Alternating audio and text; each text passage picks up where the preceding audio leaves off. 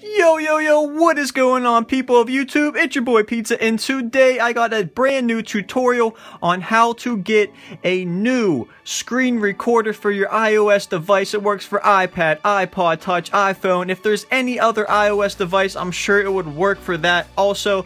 But this is basically for 8.2 or 8.3. It says it works all the way down to version 6.0 or something like that. I haven't tried it for that, so I'm not 100% sure if it worked. But anyways, the first thing you want to go ahead and do is make sure you're updated to the right software. As you can see, iOS 8.3 right there on the screen.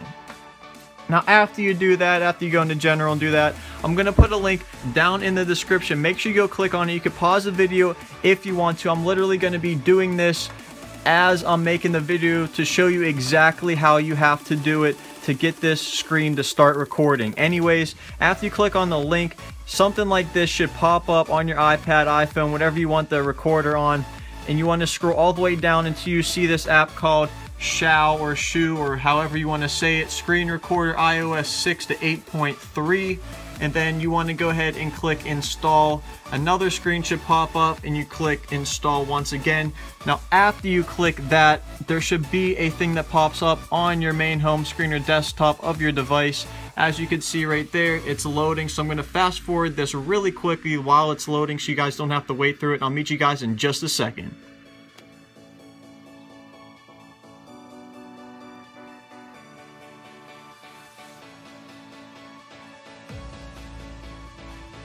Alright, sweet. Now that it is done downloading, whenever you go in there, it's going to ask you to turn on Assistive Touch. This is obviously for the quality and stuff of the games and apps that you're recording. You basically need it turned on or else it'll lag really bad and it won't show up right. So what you need to do is go into your settings, go to General once again, then click on Accessibility. As you can see right there, scroll all the way down to the bottom. The third one up says Assistive Touch. As you can see, mine is turned on. If yours isn't, go ahead and turn it on. It should make this thing turn on in the corner. You could move it around and stuff, swipe it up and down.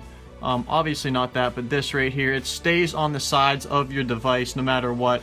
So I usually like putting it up in the top corner. Now it will show up in your video. There's really nothing you could do about it, but the good thing is the opacity of it is very low, so you really can't notice it that much, especially if it's in the top corner. That's where I usually like putting it. So after that is done, you can go ahead and back out of that and go ahead and click on the Shao app. Obviously after that you want to go ahead and read that, and in order for it to work you have to go ahead and press trust, so we're going to go ahead and do that really quickly. Then after that it is going to ask you to sign in. I'm already signed in on this. You could use a Google Plus account, Facebook, or you can make your own email and do it that way. So I'm going to go ahead and press sign in, and if you don't have an account, which obviously you probably don't yet, you're going to have to go and do that before you could access the actual app. Now as you can see, there's two different things. Broadcast, that's a thing that actually works now. It might make you download this Shao TV app, which looks something like this right here on your device, and that's for broadcasting and stuff. You could broadcast your videos from this app, or other people, you could watch other people do their thing on there too. But anyways, we're going to go ahead and click on record screen, and there's a bunch of different things that you could do. As you can see, the first thing I'm going to go ahead and click on is the format. I like to do MP4 so I could edit the videos in an editor on my computer after I'm done with it. Next, the orientation, we have portrait, landscape, home button to left, home button to right, and portrait upside down. I usually always do home button to right, which is like this, which if you're making videos for YouTube, you want it like this, so the screen is wide and it doesn't show up and down with those black spaces on the sides of your video. That's not good. You don't want that. That makes the quality look pretty bad.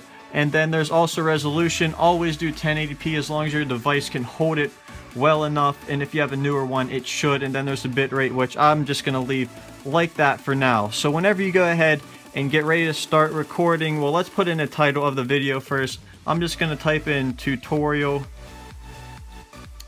That's good enough. And then after that you go ahead, start recording.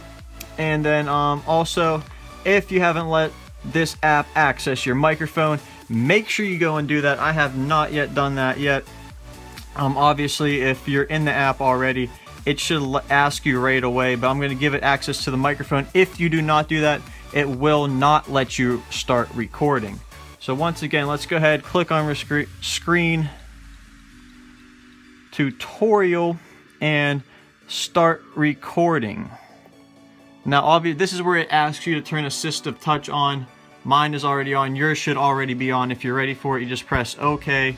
And now it is recording. As you can see, make sure you have it home button to the right, which is over here. Then all you do is back out of here. You could go into any games. The quality of this is really nice. We're just going to swipe it a few times like that. Go on the internet, do whatever you want. And after you're done, you just double click, go back into the app, press stop. Now after you press stop, this thing up in the top right corner, this is a little new if you have the old Shao app.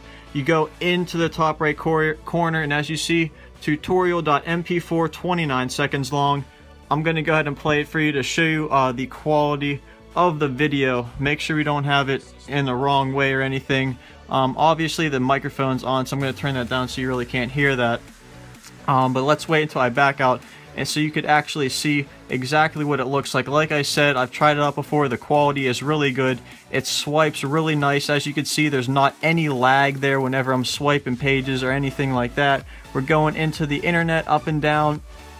Beautiful screen recorder, and it's free. That's the best part about it. So after you have that, if you want to say you want to put it on your computer or something to edit it, or you want to put it up to YouTube, make sure you save it to camera roll, and then from there you can put it on your computer. But yeah, that's about it, guys. Make sure you go download this screen recorder. It's amazing. It works great. It works spectacular. That's the broadcast thing right there if you want to do that. But yeah, thank you guys so much for watching. If you thought this tutorial was helpful, please hit that like button, share it with everybody so everybody can take advantage of this free screen recorder for their iOS device. Don't forget to comment, like, and subscribe. Thank you all for 4,000 subscribers. Hopefully we can get up to 5,000 very, very shortly. This channel is growing so fast. I'm so excited about that. So thank you so much for that. This is your boy Pizza Boy 2013. Deuces.